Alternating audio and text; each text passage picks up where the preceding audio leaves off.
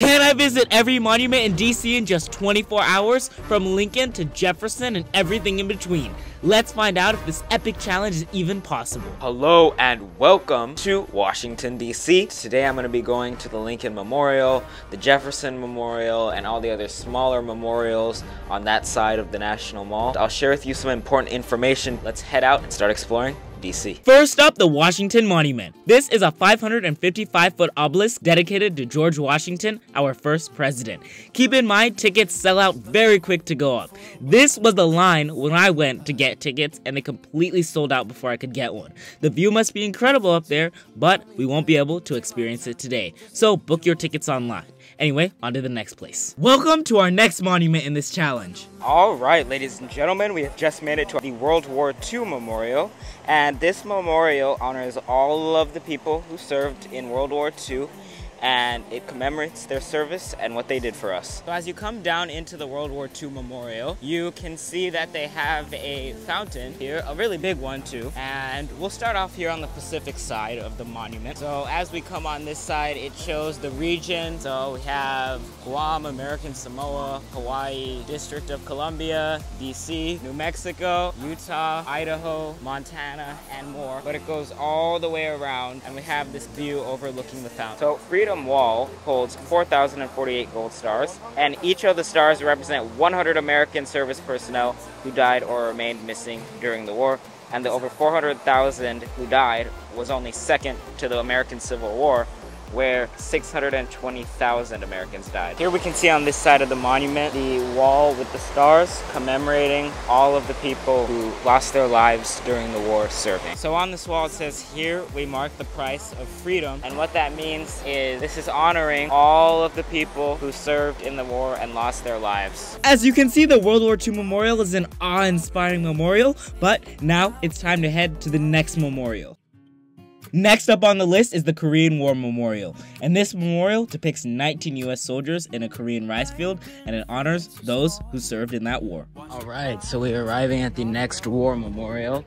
This is the Korean War Veterans Memorial, and as you come in, first along the black walls, it shows all of the people who lost their lives or are missing in action during the war. And then over here, we have the fountain right here, and over there it says, "Freedom is not free." As we leave these ghost-like statues behind, it's time for monument number 4. Now we arrived at our fourth monument, the Lincoln Memorial. The Lincoln Memorial was built in 1922, and it was built to honor Abraham Lincoln, our 16th president. The Lincoln Memorial is such an iconic place to visit, and looking down the reflecting pool is an iconic view in DC. Please keep in mind that right now there are heavy renovations going, and they're not expected to be completed until July of 2026. Currently they have a temporary ramp set up to go because the elevator is out of service, and half the steps are currently being redone. This video was filmed in July of 2024, so make sure to check for any updates about construction going on at the memorial. Welcome to the memorial dedicated to our 16th president. This memorial has a 19-foot marble statue of President Lincoln sitting down. And it also has the reflecting pool, and as you know, this building is a Parthenon-inspired structure. This memorial is something you need to check out at least once during your visit in DC. I'd also recommend you come here at night to get a view looking down the mall with everything lit up. At the top, it says, "In this temple, as in the hearts of the people for whom he saved the Union, the memory of Abraham Lincoln is enshrined forever." While Lincoln sits up there, he's looking east out towards the Washington Monument and the Capitol building. Absolutely check out the Lincoln Memorial if you're in DC, but now it's time for monument number 5. Alright, we have made it to our next memorial of the day, and this is the Martin Luther King Jr. Memorial. And this memorial pays tribute to Dr. King's fight for equal rights, and it's also near where he delivered the "I Have a Dream" speech, and this is actually one of the only memorials that is dedicated to a non-president of the United States. So, it's pretty cool. The MLK Memorial is also one of the more recent memorials in DC, opening in 2011. It's a great memorial to check out. Now let's head off to number 7.